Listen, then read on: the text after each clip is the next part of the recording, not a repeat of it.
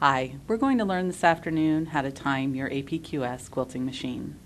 The timing instructions that we're going over today are going to apply for all of the APQS machines, one slight variation being the Ultimate 2 machine, and we'll go over those differences a little bit later. To make it easier for us to see the timing procedure today, we have taken the front two rollers off the table. Make it easier for the video camera to get in close shots. It'll make things easier for you to see the timing on your machine as well. The only time that you're going to need to be timing your machine is if you have a needle break or a needle jam with the machine. Our APQS machines, being belt driven, are not just going to go out of time on their own. What we're going to do with the instructions and the video that we're showing you now is to break down the timing process into smaller chunks so it's easier to understand and it makes things much less stressful for you.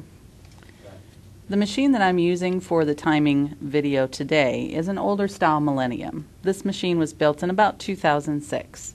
So it may look a little bit different than the machine that you're working on. However, the overall timing process is going to be the same. Except for the Ultimate 2, as I mentioned earlier, we'll go over those differences a little bit later.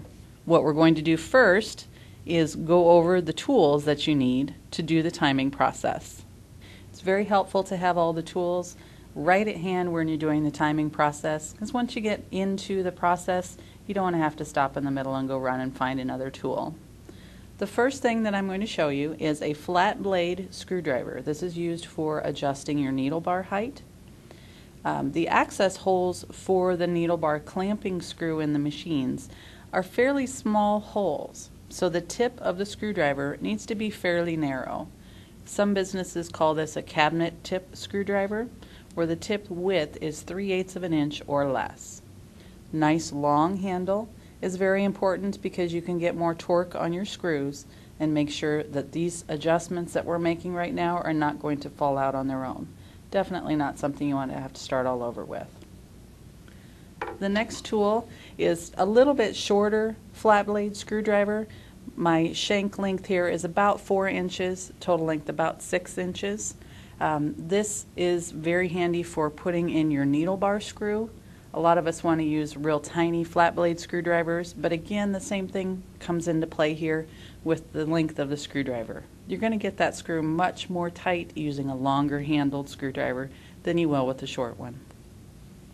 You will also need a Phillips screwdriver, fairly short because you don't have a lot of distance here between your needle plate and your light on the machines. This is used for getting the Phillips screws out for your needle plate and also your thread cutter plate if we need to do any adjustments on that.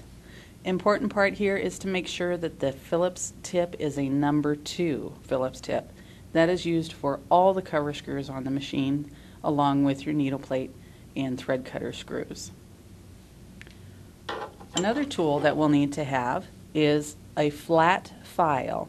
This is a fairly long flat file. A lot of times you can go to the hardware stores and get a shorter version of this.